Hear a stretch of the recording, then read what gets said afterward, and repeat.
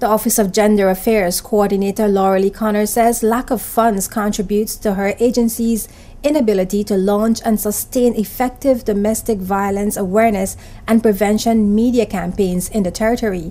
In a recent exclusive interview with JTV News, Connor said her office has received only $2,000 for territory-wide multimedia campaigns over the next 8 months. The budget right now for our campaign is like $2,000, but like I said, this is for the whole from May to December. We do have persons working with us like the Bar Association. Miss Dion Borland-Ferron is on our committee, and she was trying to find ways and means in which we can publicize the act itself. And there is a talk show that the Bar Association has, which we've been invited on, but we're currently working on the Act Simplified, frequently asked questions and answers to the Act. So once we've accomplished that, then we will feel much better going, to the public, breaking down the document, letting them know that these are the changes made and this is now what is coming into effect. The agency falls under the Premier's office and is charged with promoting gender equality. The prevention of gender violence is a priority for the agency. Recent statistics from the police show a steady increase in reports of domestic violence. Between 2009 and 2011, the police dealt with a total of 240 cases of abuse. Already this year, there were 41 reports, including 22 common assault.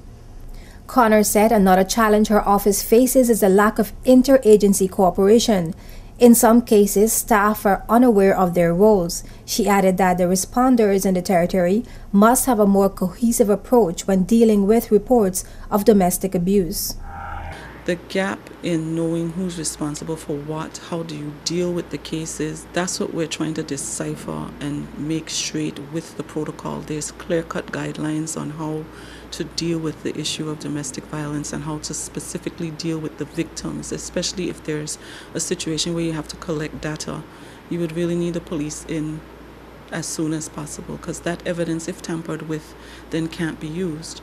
So we want that joint effort where everyone is called in to deal with the victims at the same time, so that it wouldn't be repetitive for the victim to repeat the same story over and over again. So we're really trying, that gap had everyone at a standstill, but that gap is being closed in now, where the services are more joined or combined. And with that being done, then it becomes easier to know who has which information, who's playing which role.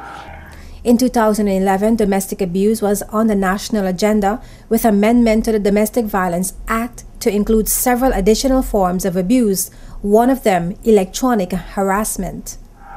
The Act defines domestic violence. It says it means any controlling or abusive behavior that harms or may harm the health, safety, or well-being of a person or any child, and includes but is not limited to the following: physical abuse or threats of physical abuse, sexual abuse or threats of sexual abuse, emotional, verbal, or psychological abuse, economic abuse, intimidation, harassment, stalking, damage to or destruction of property, entry into the applicant's residence without consent, where the parties do not share the same residence. These are some of the major changes. It also gives definition for economic abuse as well as electronic mail, which includes any form of electronic communication through internet and other social media. So if you go on the internet and you're slandering or abusing someone with words, then that's also considered domestic violence. Emergency monetary relief is also included in this act, where if a person has to move out of the home, whether it be male or female, because we're aware that both parties can be abused, we will have to come up with some sort of relief for the person financially if that person has to move out. Persons charged with domestic violence face 1 to 3 years imprisonment.